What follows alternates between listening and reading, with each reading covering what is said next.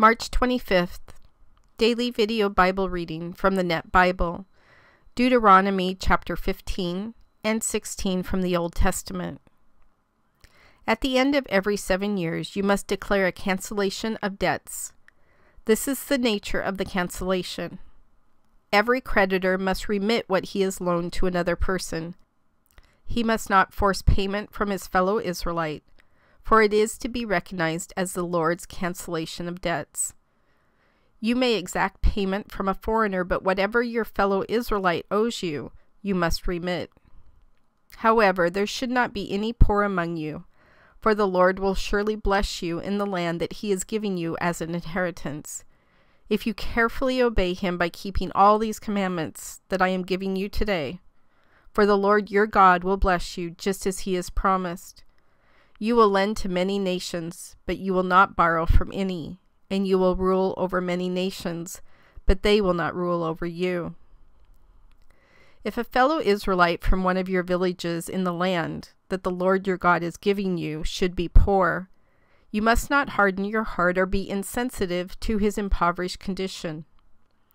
Instead, you must be sure to open your hand to him and generously lend him whatever he needs. Be careful lest you entertain the wicked thought that the 7th year, the year of cancellation of debts, has almost arrived, and your attitude be wrong toward your impoverished fellow Israelite, and you do not lend him anything. He will cry out to the Lord against you, and you will be regarded as having sinned. You must by all means lend to him and not be upset by doing it, for because of this the Lord your God will bless you in all your work and in everything you attempt. There will never cease to be some poor people in the land. Therefore I am commanding you to make sure you open your hand to your fellow Israelites who are needy and poor in your land. If your fellow Hebrew, whether male or female, is sold to you and serves you for 6 years, then in the 7th year you must let that servant go free. If you set them free, you must not send them away empty-handed. You must supply them generously from your flock, your threshing floor, and your winepress. As the Lord your God has blessed you, you must give to them.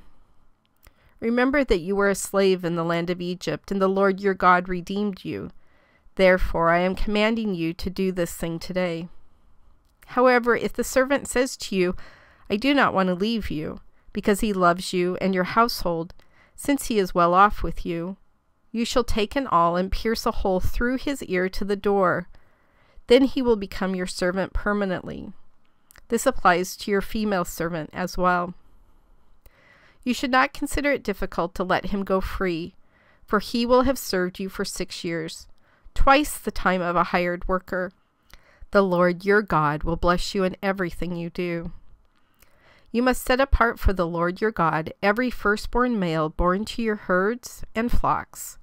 You must not work the firstborn of your bulls or shear the firstborn of your flocks. You and your household must eat them annually before the Lord your God in the place he chooses. If they have any kind of blemish, lameness, blindness, or anything else, you may not offer them as a sacrifice to the Lord your God. You may eat it in your villages, whether you are ritually impure or clean, just as you would eat a gazelle or an ibex. However, you must not eat its blood. You must pour it out on the ground like water. Observe the month of Abib, and keep the Passover to the Lord your God, for in that month he brought you out of Egypt by night. You must sacrifice the Passover animal from the flock or the herd to the Lord your God in the place where he chooses to locate his name. You must not eat any yeast with it. For 7 days you must eat bread made without yeast, symbolic of affliction, for you came out of Egypt hurriedly. You must do this so you will remember for the rest of your life the day you came out of the land of Egypt. There must not be a scrap of yeast within your land for 7 days. Nor can any of the meat you sacrifice on the evening of the first day remain until the next morning. You may not sacrifice the Passover in just any of your villages that the Lord your God is giving you. But you must sacrifice it in the evening, in the place where he chooses to locate his name, at sunset, the time of day you came out of Egypt. You must cook and eat it in the place the Lord your God chooses. You may return the next morning to your tents. You must eat bread made without yeast for 6 days. The 7th day you are to hold an assembly for the Lord your God. You must not do any work on that day. You must count 7 weeks. You must begin to count them from the time you begin to harvest the standing grain. Then you are to celebrate the Festival of Weeks before the Lord your God with the voluntary offering that you will bring, in proportion to how he has blessed you. You shall rejoice before him, you, your son, your daughter, your male and female slaves, the Levites in your villages, the resident foreigners, the orphans, and the widows among you, in the place where the Lord chooses to locate his name. Furthermore, remember that you were a slave in Egypt, and so be careful to observe these statutes. You must celebrate the festival of temporary shelters for 7 days, at the time of the grain and grape harvest. You are to rejoice in your festival, you, your son, your daughter, your male and female slaves, the Levites, the resident foreigners, the orphans, and the widows who are in your villages.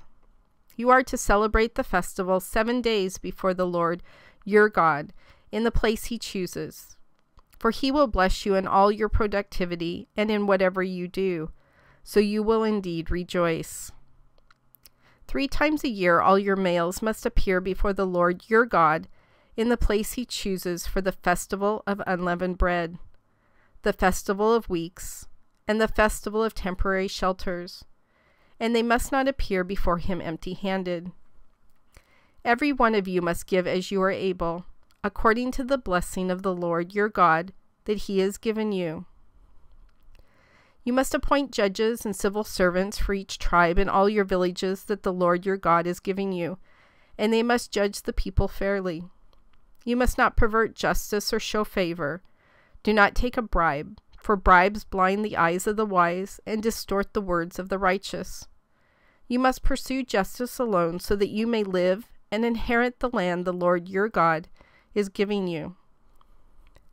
You must not plant any kind of tree as sacred as shear pole near the altar of the Lord your God, which you build for yourself.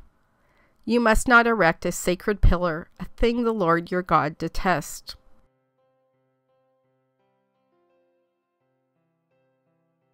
God, thank you for reminding us throughout this whole chapter that I've been reading from the Bible.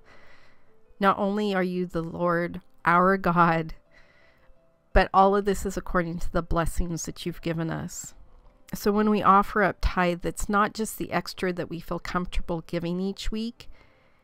It is the 10% of everything that you've given us. So in reality, that isn't just money, and we should probably stop and think about that. The totality of everything you've given us is just overwhelming to me, absolutely overwhelming.